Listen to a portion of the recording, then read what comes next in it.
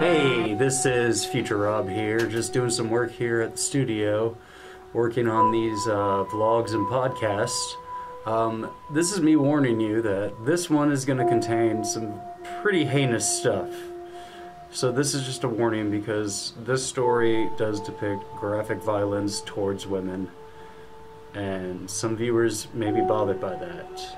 But you see, it's important that I have to discuss these things just to tell the full narrative of this story, because this guy's a turd.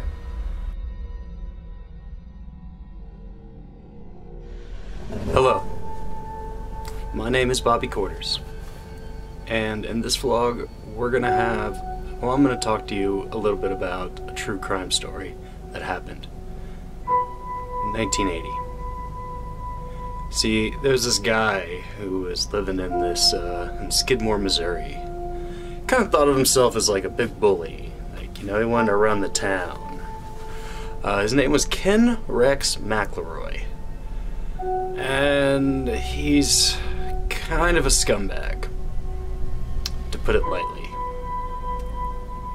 You see, Ken, he was tried several times for many different crimes throughout his life. And he also kind of preferred the company of women between the ages of 13 and 14. Well, that's not cringy. Kind of a scumbag, like I said. Not too many real redeeming qualities about him.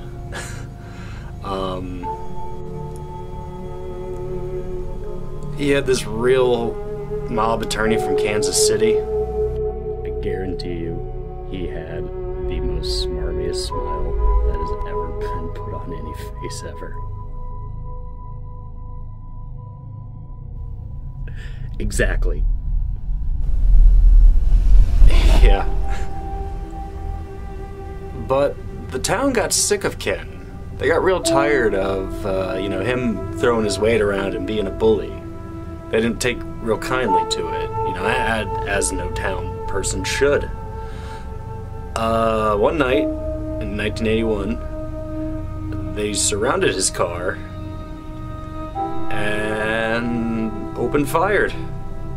About 60 witnesses on the scene, but yet no one has been tried or sent of a guilty party, or no guilty party is found. So his murder still to this day remains unsolved.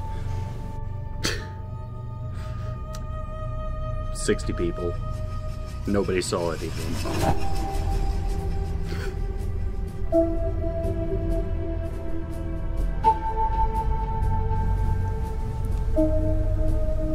But a town that got away with murder that easy.